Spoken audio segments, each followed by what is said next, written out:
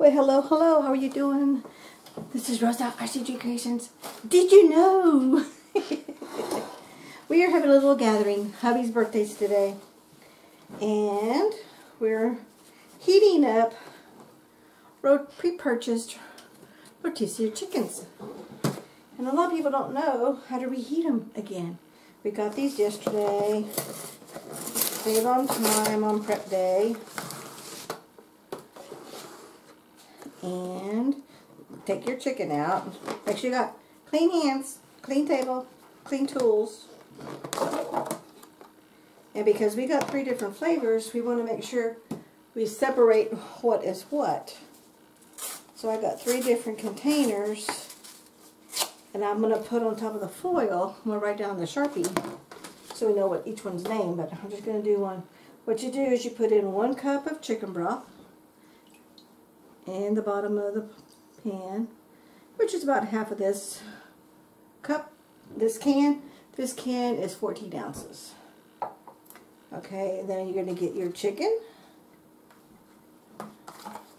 and put it inside there.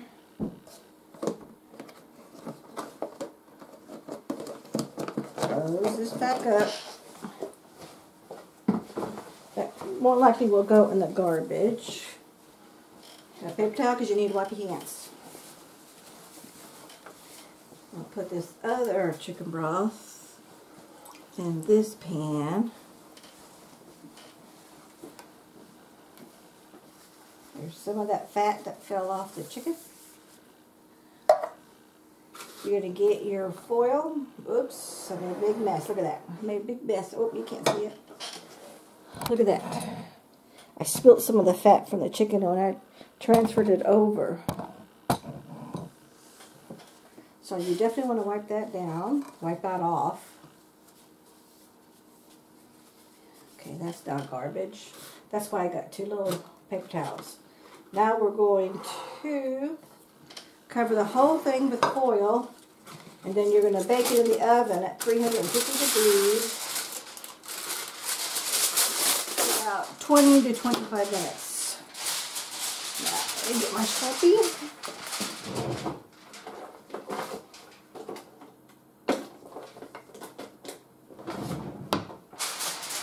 This one is the mesquite barbecue. So I just want to put it on top, just so we know. Mesquite, how do you spell mesquite? Barbecue. Okay. Oh, you know what? Oh. I want to put this in the center of the chicken. Alrighty. Still have that yucky cough. Someday it'll go away. But it's all weather related. Allergies, pretty bad here. And the foil is, with the broth, is going to keep the chicken moist. So that's why you want to make sure you give yourself plenty of room to totally enclose it.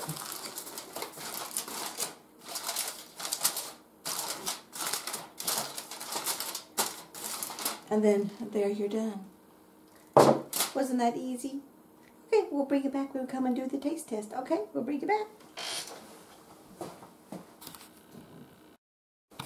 Okay, we are back. But with so much family around, I forgot to do the video of the finished chicken. So we get pieces of chicken.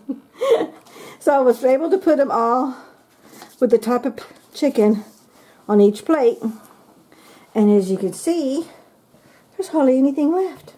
So guess what? Everybody said they loved it. Very juicy.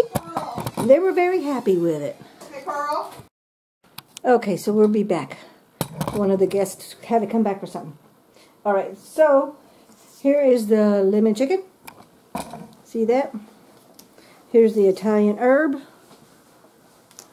And then this was the mesquite barbecue. And everyone was very pleased.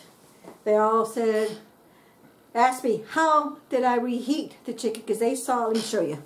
They saw the containers, and we let them know that we wanted to get a variety, because there's 7 adults here tonight. Sorry about the move there.